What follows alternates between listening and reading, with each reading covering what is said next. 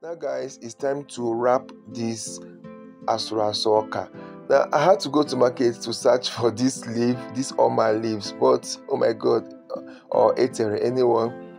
Moi leaves, I wasn't able to see, I couldn't see or get the fresh ones. I only found these dry ones. God, I had to soak it for some time in water, then rinse it before it softens this way. So just watch carefully how to wrap these leaves.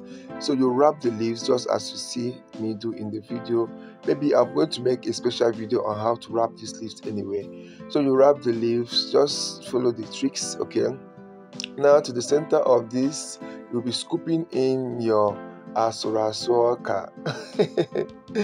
But if you don't know how to wrap these leaves, or you can't get these leaves, anyways, you can use a waterproof or an aluminum foil. Wrap it very well, then you boil it. But if you can get these leaves can also add extra taste to your Asura honestly, and it will also make your Asura to come out perfect, like because this is a traditional way to wrap it or to make it. Those days, the grinding of this maize is done in a mortar.